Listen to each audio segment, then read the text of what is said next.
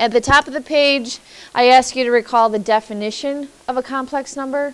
So a complex number has both a real part, so that before the symbol, they have an A there, but they could use any other letter. And then the BI is your imaginary part. Complex numbers can be graphed, just like you can graph real numbers in equations, so on and so forth. But they have to be graphed in the complex plane. Okay? Right here, we can graph real numbers on the number line. So on your paper, it doesn't come out as nicely. This is actually shaded in orange, but because yours is all printed in grayscale, I want you to shade in that dot. When you graph the number -1, it's just a dot at -1. When you graph 2, for example, the dot is right at 2. But I wanted to put this on the note page to go over again what the absolute value of a number is. By definition, the absolute value of a number is the distance it is away from 0. So the absolute value of -1 is 1. The absolute value of 4 is 4. And distance is always positive. It's never negative. So when we graph in the complex plane, okay, we have to label our axes now to fit complex numbers. So in the complex plane, your horizontal axis, which is the x, is your real numbers. Okay, so x is the real. Your y-axis, or the vertical axis, is the imaginary.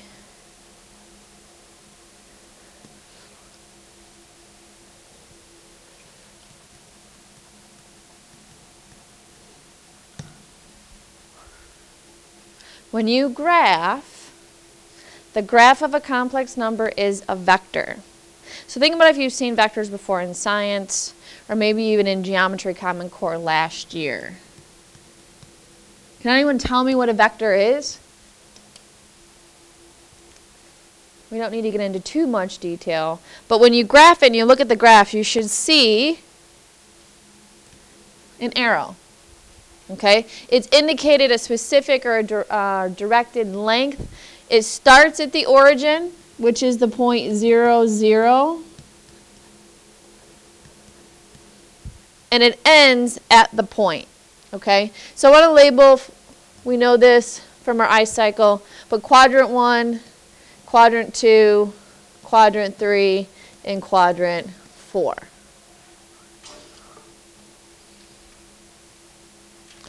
Down below, finding the magnitude, all magnitude is the length of your vector or complex number.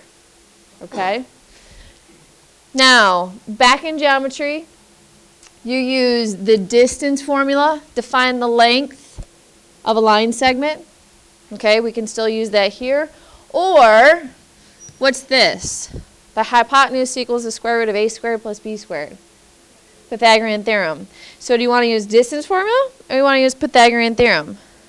Pythagorean theorem. So we're going to calculate that magnitude or length using the Pythagorean theorem, which is a squared plus b squared equals c squared. Remember, the a and the b are your legs. You can look up to this picture. The c is the hypotenuse, or the longest side. So I have a variety of vectors graphed in this complex plane to the right. It has the yi for imaginaries, and it has the x's, the real. But as you can see in mine, they are in color. So 0, this is also 0 plus 4i. You're starting at 0 on the x-axis, going up 4 on the imaginary. 3 plus 4i, you go over 1, 2, 3, up 1, 2, 3, 4. You put a dot, and it has the arrow. -4 plus 2i, you go left 4, up 2, put a dot, and then the arrow. 2 minus 3i, you go right 2, down 3. There's 2 minus 3i. And then this number here, 3, is just simply 3 plus 0i in complex form. So we're going to pick one, and let's pick 2 minus 3i. So if I want to find the magnitude of 2 minus 3i,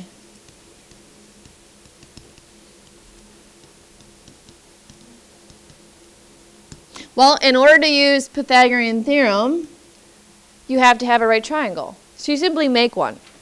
That arrow is going to be the what of the right triangle. Do you think it's going to be a leg or the hypotenuse? If I make a right triangle. What's that? Nope. It's actually going to be the hypotenuse. So to make a right triangle, I could make it right here. Okay? Or you can make a right triangle right here.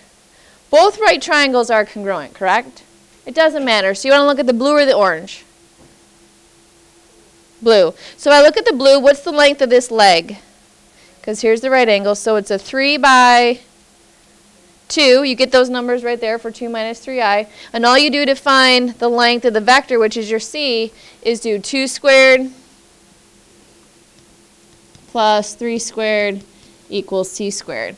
What's 2 squared plus 3 squared? 4 plus 9 is? So 13 equals c squared. Undo the square with the square root, and your hypotenuse is radical 13. You can't take the square root of 13, so you leave it. Can't simplify 13, so the magnitude of 2 minus 3i equals radical 13. That's the length.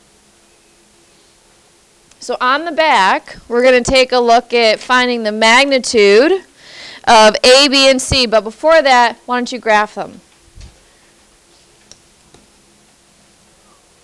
So to graph 3 plus 4i, can anyone tell me the movement I would do? Right or left, up, down? So if it's 3, that's the real part. So I go to 3 on the x-axis, so right, 1, 2, 3. Then up, again, here's the imaginary axis, 1, 2, 3, 4. So there it is. Put your arrow, and here's 3 plus 4i. Let's graph negative 7 minus I. Can anyone describe the movement for that? You go right or left? 7. Left, because it's negative. So you go left 7 and then? Down how many? 1. Left 7, down 1. 1, 2, 3, 4, 5, 6, 7, down 1. There's the dot, and you need the arrow from the origin. You don't need to put a dot at the origin. If you have a straight edge, use a straight edge. I'm not using one, so I'm a little sloppy. And then here, this could be tricky. This is also the same, though, as 0 minus 4i. So you start at 0, the origin, and then you go down 1, 2, 3, 4. The length of that's really easy. Does anyone want to take a guess at the magnitude? No, when it's a horizontal or vertical line, you could just count the boxes. So how long is it? 4. So our magnitude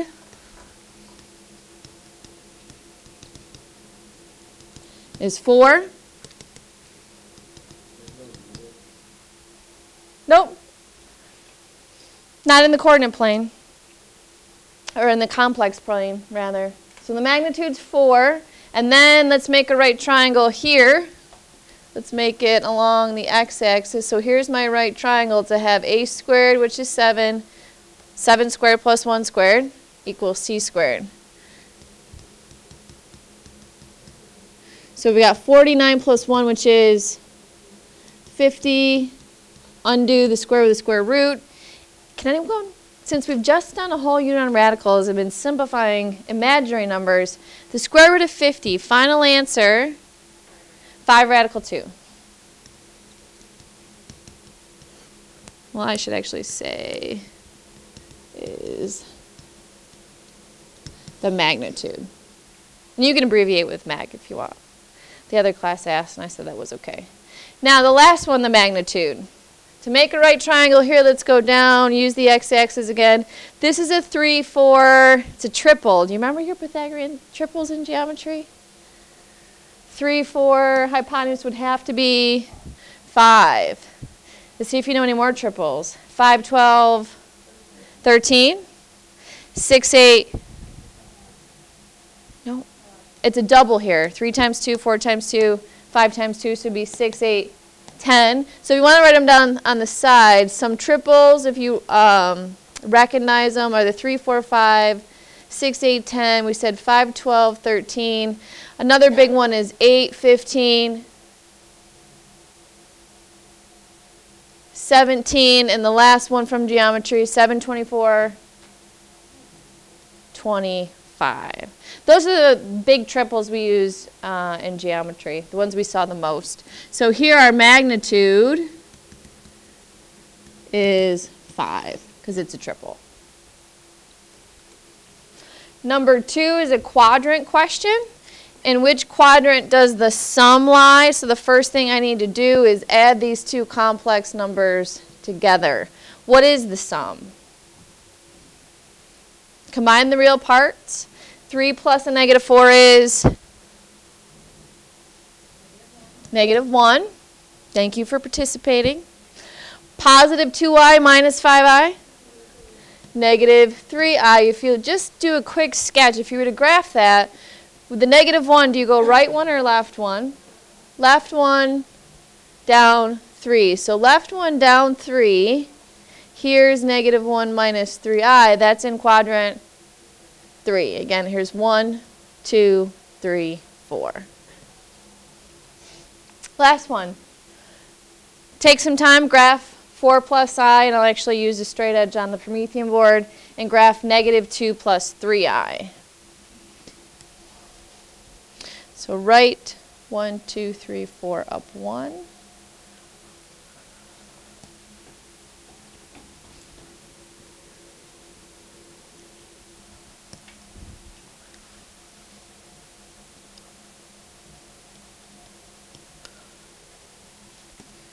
Negative 2 plus 3i is left 2 up 1, 2, 3.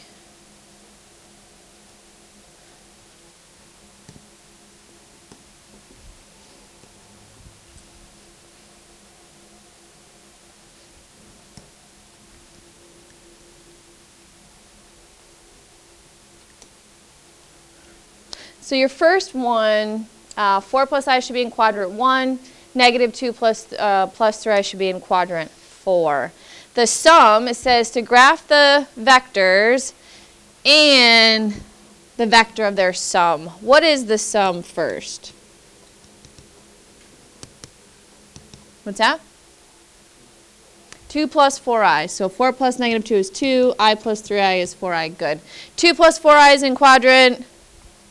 So write 2 up 1, 2, 3, 4.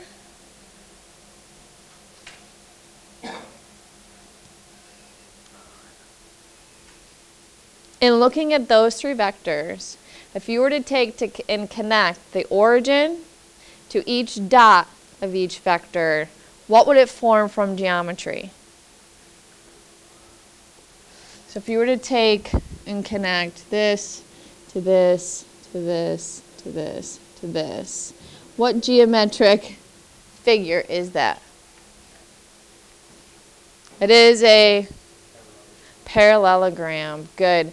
This sum, if you want to make a note, and depending on if you go to further study engineering or some sort of math in college where maybe you need to know complex numbers, this sum is always the diagonal of, I'm going to draw a parallelogram. Okay? And the parallelogram formed by connecting all 4 of those dots. It's called a resultant force. So if you ever study forces in science and physics maybe, or in college, it's called the resultant force of the two forces.